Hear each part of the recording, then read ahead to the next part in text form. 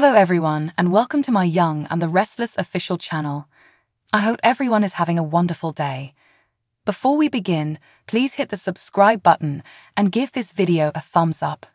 Lately, the bold and the beautiful has turned viewers into the fretful and the worried. But as fears grow that Eric's final fashion line might also mark the character's finish line, there is a ray of hope peeking through the dark clouds. And in fact, that ray of hope has a very familiar face. Is there a doctor in the mansion?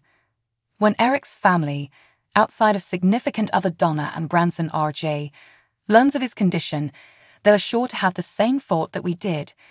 Why aren't we consulting Bridget on this? What's the point of being related to a doctor after all if you can't get him to cure what ails you? There is nothing that Bridget wouldn't do for her family, Ashley Jones tells Soaps.com, adding that her on-screen alter ego has a very special relationship with her father. I think she and Eric are particularly close, maybe because things haven't always been easy with her mom.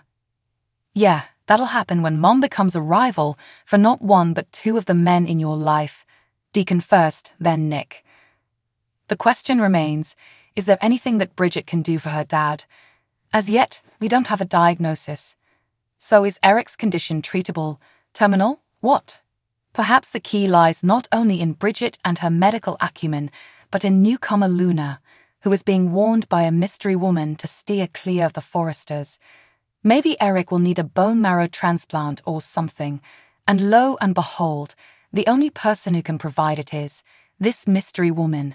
Read more about her here. What do you think? Are you fearful that Eric is doomed? Or no way would bold and beautiful write off OG John McCook?